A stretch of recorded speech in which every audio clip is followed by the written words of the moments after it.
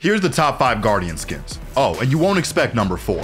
Starting with the Neptune, I really love this Guardian, and I think it looks even better than the Vandal. With most bundles, it feels like the Guardian was just kinda tossed in there, but not this one. This one's sick. Second up, we got the Spectrum because the entire Zed bundle is super sleek. It has a nice clean look and I'm all for it.